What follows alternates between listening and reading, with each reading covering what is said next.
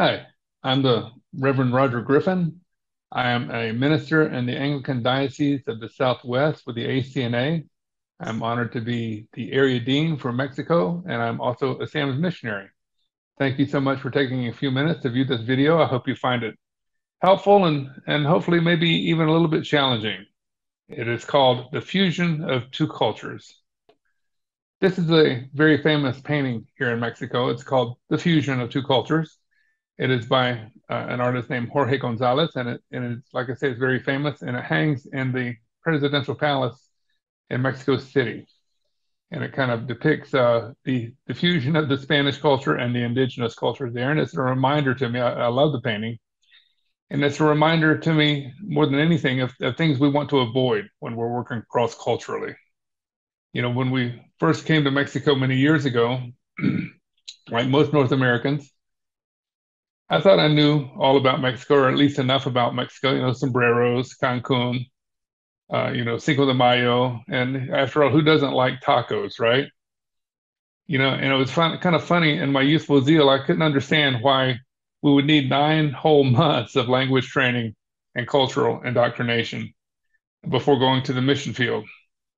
But after living in Mexico City for a couple of years, I realized that 9 months of training was not nearly enough. I began to understand that there were really very important differences between our cultures, differences more than just language and cuisine, very deep differences that really should be understood by those of us who desire to reach our Mexican neighbors.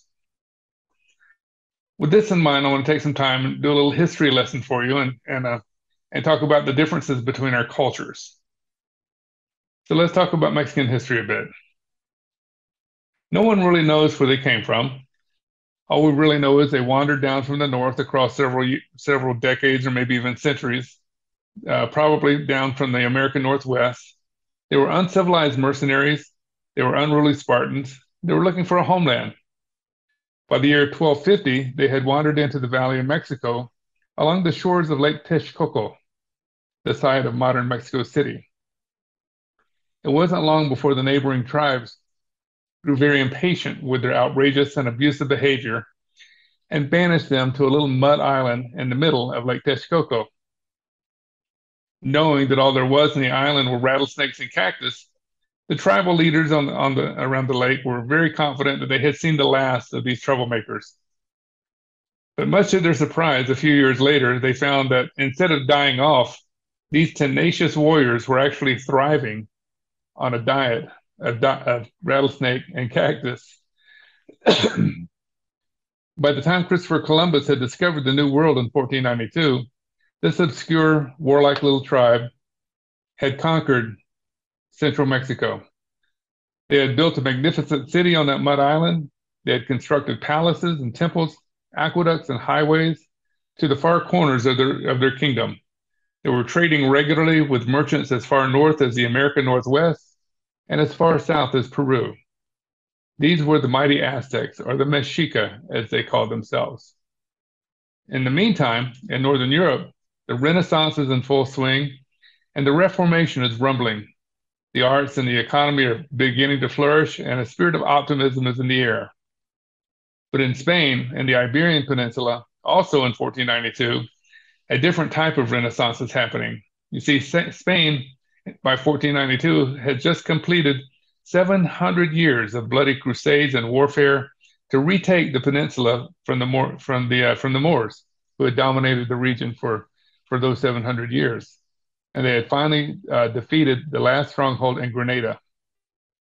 So after 7 centuries of war, Spain is at last staunchly united and totally committed to the Holy See of Rome, and is deeply committed to the Inquisition, expelling, converting, or eliminating all non-Catholics from their land. Now, into this callous and medieval culture, news began to come back from the New World. Tales of conquest and adventure, fame and fortune, cities of gold and fountains of youth.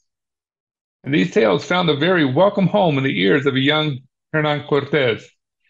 Hungry for adventure, Cortes arrived in the Dominican Republic at the age of 18 and began to build his career and his fame.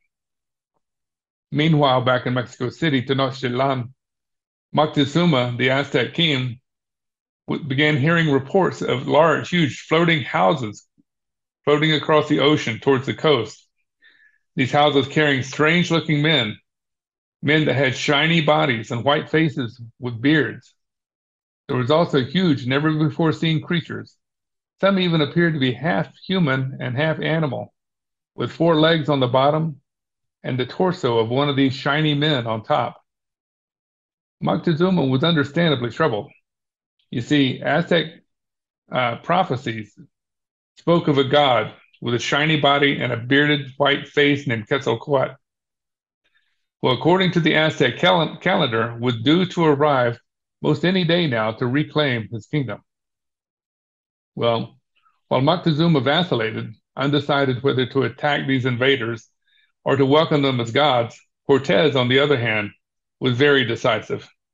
He and his 400 well-armed men wasted no time in conquering some of the local tribes and making allies of others, quickly building a fighting force of 200,000 to 300,000. In the fall of 1519, Cortez and his men arrived at the top of a mountain pass several miles to the east of Tenochtitlan, Mexico City. And from that height, they were able to look down on the magnificent city on the lake. It is said that Tenochtitlan was larger than Rome or Paris and easily more beautiful than any city in Europe. Bernal Diaz, one of Cortez's men, wrote in his diary saying, "When we saw all those cities and villages built in the water and other great towns on dry land and that straight and level causeway leading to Mexico Tenochtitlan, we were astounded. It was all so wonderful that I do not know how to describe this first glimpse of things never heard of, seen, or dreamed of before." So there it was, laid out before them in all its glory, the fabled El Dorado. All the tales and rumors they had heard back in Spain were true. Spurred on by the sights, the Spaniards wasted no time in their conquests. And Diaz writes again in his diary, we came to serve God and get rich as all men wish to do. By 1521, the powerful and brutal Aztec kingdom had been overthrown by the powerful and brutal Spanish conquistadores, who built their new Spain on the ruins of the defeated Mexica Aztec Empire. Now keep in mind, this was all happening 100 years before the Pilgrims landed in Plymouth Rock in 1620. By that time, the Spanish Empire was well established in Latin America. Indeed, the city where I live, Aguascalientes, Mexico, was founded in 1575. Now let's take a moment and contrast this history with our history. By and large, our forefathers came with their families, with hopes to settle down and build a better life, free from tyranny. In contrast, the conquistadores, trained by centuries of crusade and conquest, were hungry for more. They were adventurers who came to conquer the land for Spain, the souls for Rome, to grab the gold and return home, become gentlemen, and retire in luxury. Where our forefathers brought with them the Reformation, the Renaissance, the conquistadores brought with them a medieval religion, 700 years of bloody war, and the Inquisition. And the impact of their conquest, this fusion of two cultures, is still felt very deeply today. Joel Morales Cruz, in his book, The Mexican Reformation, writes, "When the Reformation won peoples and kingdoms for what would be called Protestantism, Spain would see itself as especially chosen by God to preserve the Catholic faith in Europe and to spread it to the millions of people recently discovered across the Atlantic. The lessons learned through centuries of warfare would be used to establish Catholicism at the point of a sword in these Americas to fulfill Spain's own particular brand of manifest destiny." So this was their manifest destiny, sanctioned by Rome, who supplied the indulgences to cover their many transgressions. They saw themselves as holy crusaders with all rights to the spoils of conquest, and conquer they did. They conquered militarily, religiously, economically, and sexually. Again, Dr. Cruz writes, "Mexican children learned from an early age that their history was born out of an act of violence of cosmic proportions in which our Spanish forefathers raped our Indian foremothers, and the ruins of pre-Columbian cities and towns stand in silent testimony to that catastrophe. The authoritarian and violent nature of Spanish rule and the imposition of Catholicism led to an aversion to the distant and powerful God and drew Mexicans to the maternal Virgin of Guadalupe and to the suffering Christ, one might add. So Latinos or Mexicanos pay homage to an indulgent mother and to a suffering Christ. Churches are full on Good Friday and empty on Resurrection Sunday. Geographically, Mexico is right next door, but our cultures, our histories, and our religions are very, very distant. But there is more to Mexican culture than just these things. In spite of its tumultuous history, Mexico is a lively, vibrant society with deep cultural roots. It is a rich mixture of Native American, Spanish, and Moorish, with a gilded surface of American consumerism. Besides Spanish, there are over 120 recognized languages spoken in Mexico. Mexico is filled with beautiful cathedrals, palaces, and universities dating back to the 1500s, and ancient temples and pyramids, some more than 2,000 years old. Mexico is home to 35 UNESCO World Heritage Sites, including the colonial cities of Guanajuato and San Miguel de Allende. Mexicans are a proud people. They're proud of their heritage, and they're very deeply patriotic. They're not patriotic towards the government, but to the land. You see, the land belongs to them, and they belong to the land. Mexicans are hardworking, and they're very industrious, but they also value relationships and status. They love position, and they love living life. Lunch with friends and dinner with family can sometimes be as important as finishing the job on time. And Mexico is changing.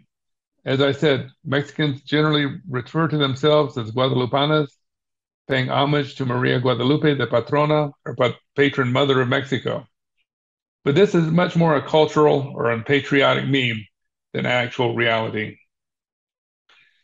More and more young people see little value in Catholicism or in attending Mass. They're not angry with the church. They just don't see the point. And they're hungry. They're hungry for something the Catholic Church has not delivered. In his book, Mañana, Justo Gonzalez writes, among Hispanics, there is a growing tendency towards radical secularization. This is not due to the difficulties with which theologians often deal, but rather with the difficulty that the gospel of love is not translated into actual good news. So how do we approach this cultural chasm and learn to relate to our neighbors to the south and to those moving north? Well, number one, we begin with a desire to understand and appreciate their culture. And number two, we develop a willingness to examine and challenge our own assumptions. DJ Schwetz, in his book Reciprocal Missions, writes, an assumption that typically comes up that we should address goes like this. Someone will say, oh, they're so happy, even though they have so little. Schwetz writes, I challenge this assumption by asking, do we really know these people well enough to understand if they are truly happy with what they have? Or are we making an assumption based on a brief interaction with them? Indeed, do we truly understand, or do we just simply draw convenient conclusions based on our assumptions? G.K. Chesterton famously wrote, the tourist sees what he comes to see. The traveler sees what he sees. And it's my personal experience that young Mexican adults, both here and in their own country, they're hungry. Though they may hang on to it culturally, in practice, they have abandoned the religion of their mothers and are looking for meaning in their lives. And they're listening.